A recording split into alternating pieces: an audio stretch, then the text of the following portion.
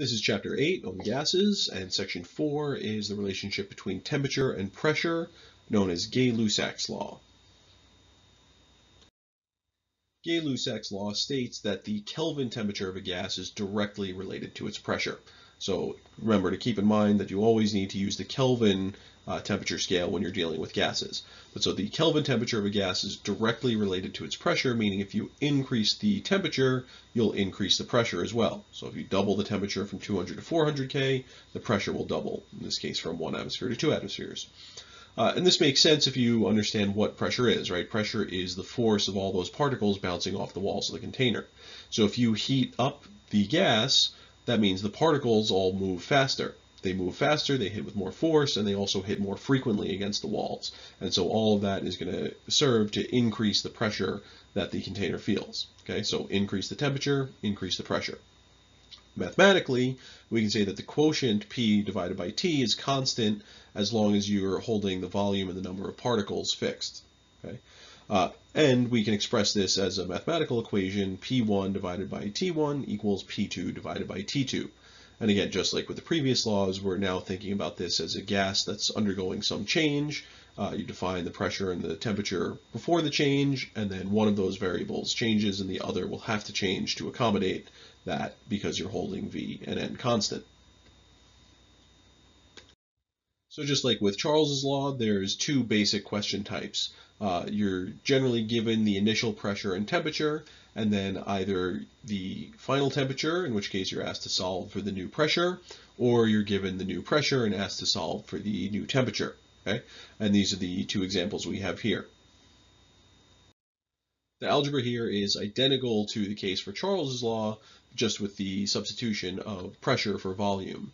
So I'm not going to go through all the algebra here. If you want a refresher on it, then just go back and review the previous video and just make the substitution where you see V in that equation, you see P here. Okay? Other than that, it's identical. So we can take a look at an example. And in going through this, you should recognize that the procedure and the process and even the math and the algebra are very, very similar to what we've done previously with Boyle's law and Charles's law. Okay, so to go through it quickly, the problem is a gas has a pressure of 2 atmospheres at 18 degrees Celsius.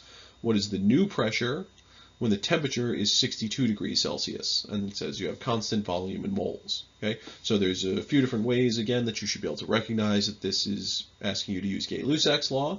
You have a pressure, okay, an initial pressure and an initial temperature, and then you're asked to find the new pressure when the temperature is changed to 62 degrees. Okay, this is the new temperature.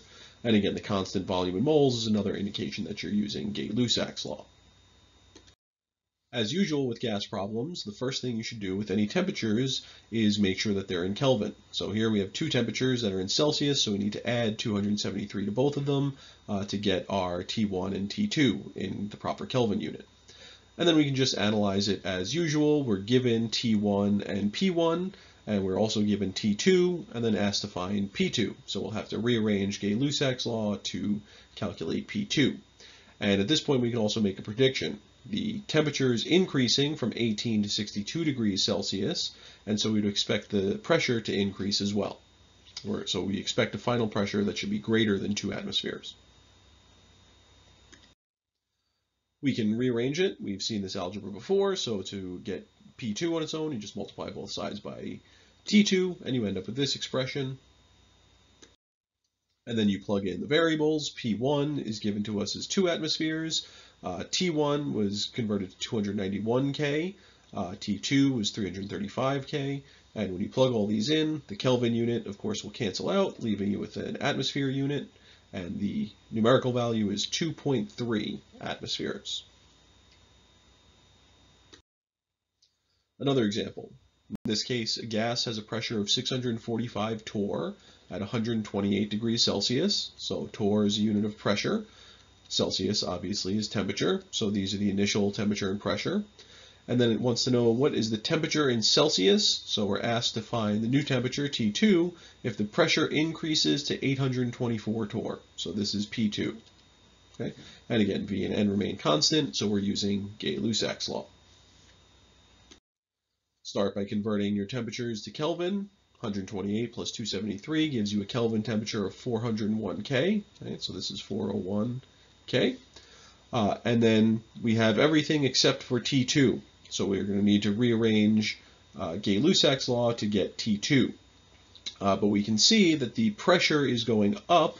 You're going up from 645 torr to 824 torr, and so you're going to expect the temperature to increase as well. In this case, we're rearranging Gay-Lussac's law by cross-multiplying to get T2 by itself, and we end up with this. Again, if you're not sure about this algebra or you want to see another way to do it, just go back and look at the previous videos. It's there for Charles's law, just with the substitution of volume for pressure. Then once you have the expression, you just substitute in the values that it gives you. So the initial temperature was 401 Kelvin, right? It was 128 Celsius, but you add 273 and you get 401 Kelvin. The initial pressure was 645 torr. The final pressure, P2, was 824 torr. That means the torr unit is going to cancel, right? We haven't really used torr units that much in this class. But it doesn't really matter because as long as the unit is the same and it cancels out here, you don't really need to know what it is. As long as you know it's a unit of pressure, that's enough. Okay, so the torr unit cancels out, leaving us with a Kelvin temperature of 512. But again, it's asking us for Celsius. Many of these questions where you need to find a temperature wants to know the Celsius temperature, so you have to subtract 273 and you get 239 degrees Celsius. When we're talking about gases, there's another relationship between pressure and temperature that's really distinct from Gay-Lussac's law.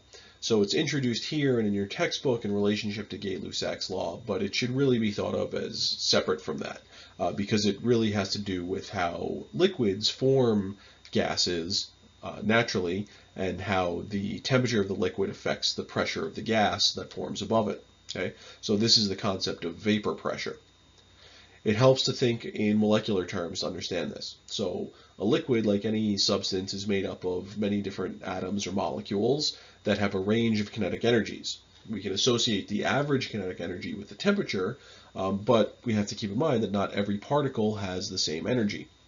So if you look at the surface of a liquid, some of the particles will naturally have enough energy that they can escape from the liquid, right? Escape the intermolecular forces holding it in the liquid phase and go into the vapor phase. Okay? So they'll escape the liquid phase into the atmosphere above the liquid and move into the gas phase, or what we call the vapor phase.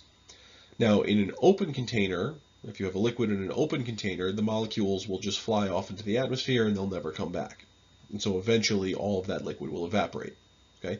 If you put a glass of water in your room, for instance, and you come back several days later, you'll probably find that most, if not all of it, has evaporated.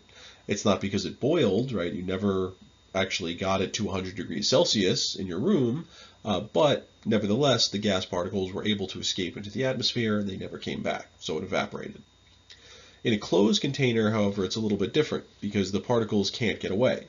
So you'll still have liquid molecules move into the gas phase, right? So you'll have a liquid in a closed container and there'll be a little bit of space above the liquid.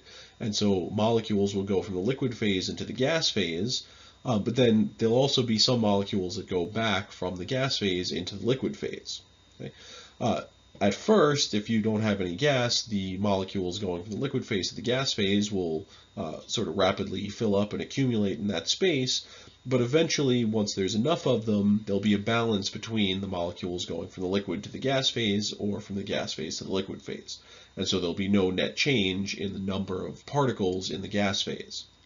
At that point, the accumulated molecules are now forming a vapor with a constant pressure, and we call that the vapor pressure of the liquid. Now, it should be clear that because this depends on molecules having a certain energy to escape the liquid phase, if we give the liquid more energy, then more particles will be able to escape into the gas phase. Okay? So we do that by increasing the temperature. That means that this vapor pressure of a liquid is really temperature dependent. So the higher the temperature of the liquid, the more particles escape into the gas phase and the higher the vapor pressure. Okay? A liquid boils when its vapor pressure becomes equal to the external atmospheric pressure. So you can think of the atmospheric pressure as sort of pushing down on the liquid and keeping the molecules in the liquid phase. And it's only when the molecules of the liquid have enough energy to overcome that pressure that the liquid begins to boil. Okay? So at a temperature of 0 degrees Celsius, okay, this is ice water.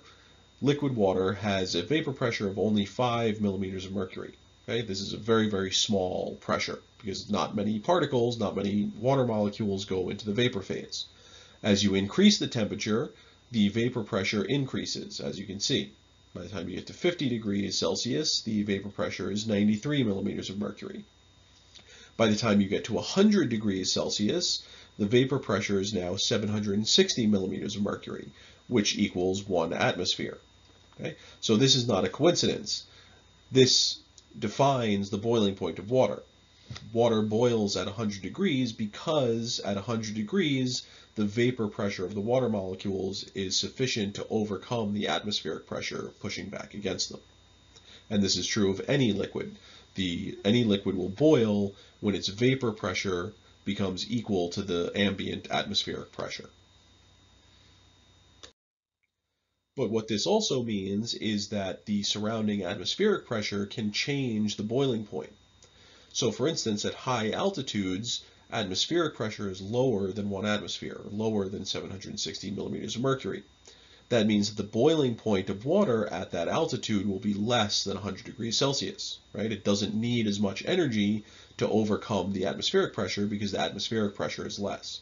So from our starting point, we can think about regular atmospheric pressure as being 760 millimeters of mercury with a boiling point of 100 degrees Celsius. This is what we're used to, right? But if we decrease the pressure, say to 752 millimeters of mercury, then the boiling point decreases. Because again, there's less pressure holding the liquid molecules in the liquid phase, and so you don't need to heat it up quite as much to turn it into a gas. If you go all the way down to 270 millimeters of mercury, then the boiling point of water changes to 70 degrees Celsius. On the other hand, you can do the opposite. You can put the liquid into a closed container and pressurize it. Add some gas or add something to pressurize the water or the liquid. And then you have a higher ambient or atmospheric pressure, right? Say you have 800 millimeters of mercury pressure, and so now the boiling point is increased and the water can actually get to a temperature above 100 degrees without boiling. Okay? If you do it high enough, if you increase the ambient pressure to 10 atmospheres or 7,600 millimeters of mercury, then the water can be heated all the way up to 180 degrees before it begins to boil. Okay? So this is used in pressure cookers and also in laboratory equipment. There's an instrument called an autoclave, which pressurizes water and superheats it and is used to clean laboratory equipment with this superheated pressurized water.